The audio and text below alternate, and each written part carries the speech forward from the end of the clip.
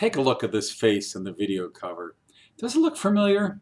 No, it's not Lindsay Lohan, and it's not Miley Cyrus.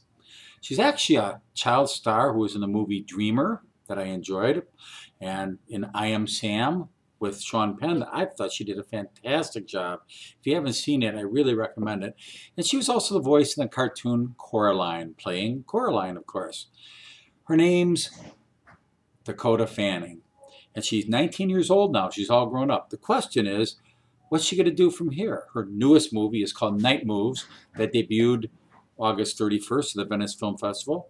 And so far, the paparazzi hasn't busted her with any pictures of her tearing up a hotel room or driving drunk. So far, so good.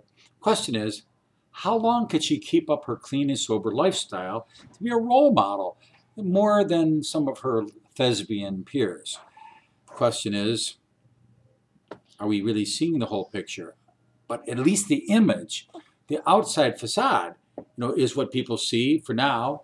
Eventually, if you lead a secret life, it comes out. But let's hope she leads a nice image at least, and hopefully lives up to that. Besides, it would take too much energy to compete with Miley Cyrus. I mean, that would take too much. And bad behavior of Lindsay Lohan and others. Just not a lot of. I'd rather compete for the homeschool families, the kids, the families with large amount of kids, and be a role model for those children. So have somebody to look up to. There you go. What kind of movie would you like to see, honey? Well, at 1 month old, it's hard to say.